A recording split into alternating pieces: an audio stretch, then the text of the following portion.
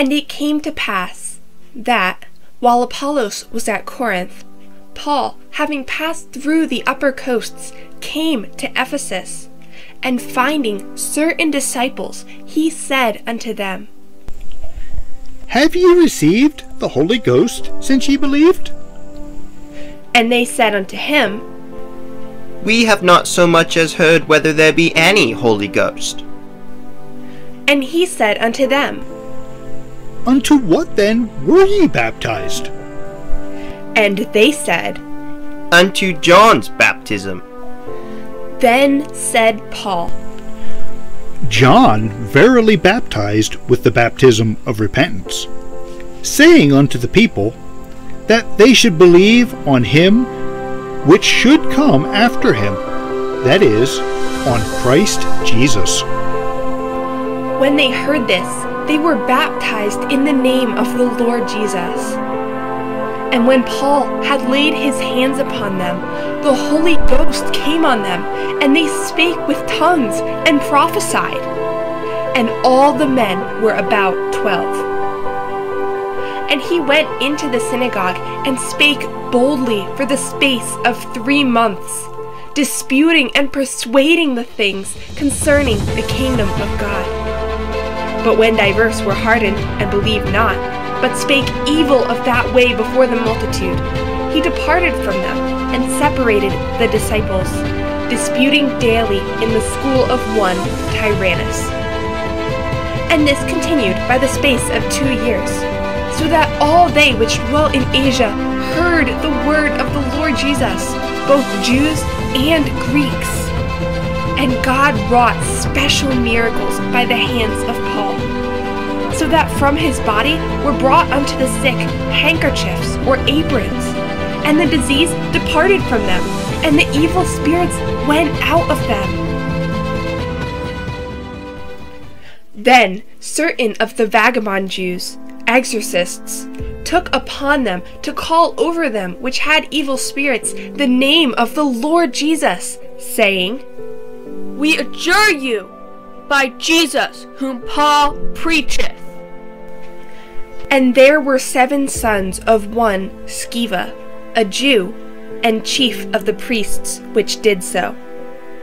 And the evil spirit answered and said, Jesus I know, and Paul I know, but who are ye?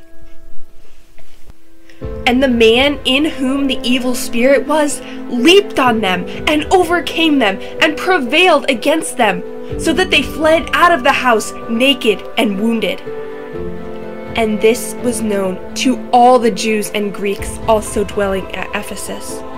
And fear fell on them all, and the name of the Lord Jesus was magnified. And many that believed came and confessed and showed their deeds. Many of them also, which used curious arts, brought their books together and burned them before all men. And they counted the price of them and found it 50,000 pieces of silver. So mightily grew the word of God and prevailed.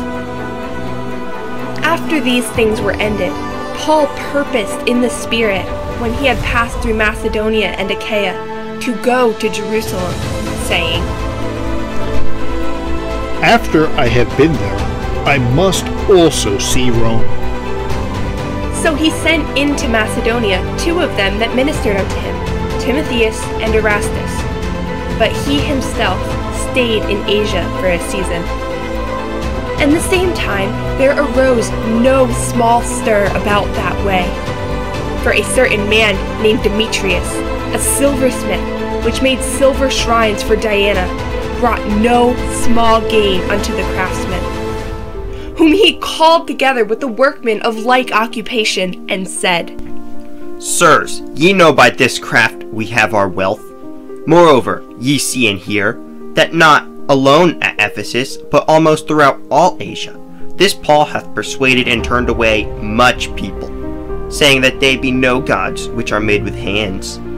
So that not only this our craft is in danger to be set at naught, but also that the temple of the great goddess Diana should be despised, and her magnificence should be destroyed, whom all Asia and the world worshipeth. And when they heard these sayings, they were full of wrath and cried out, saying, Great is Diana of the Ephesians! And the whole city was filled with confusion. And having caught Gaius and Aristarchus, men of Macedonia, Paul's companions in travel, they rushed with one accord into the theater. And when Paul would have entered in unto the people, the disciples suffered him not. And certain of the chief of Asia, which were his friends, sent unto him, desiring him that he would not adventure himself into the theater. Some therefore cried one thing, and some another, for the assembly was confused. And the more part knew not wherefore they were come together. And they drew Alexander out of the multitude, the Jews putting him forward. And Alexander beckoned with the hand, and would have made his defense unto the people.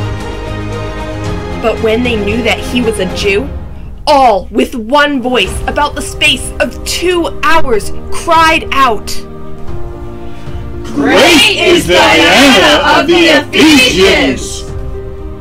And when the town clerk had appeased the people, he said, Ye men of Ephesus, what man is there that knoweth not how that the city of the Ephesians is a worshipper of the great goddess Diana, and of the image which fell down from Jupiter?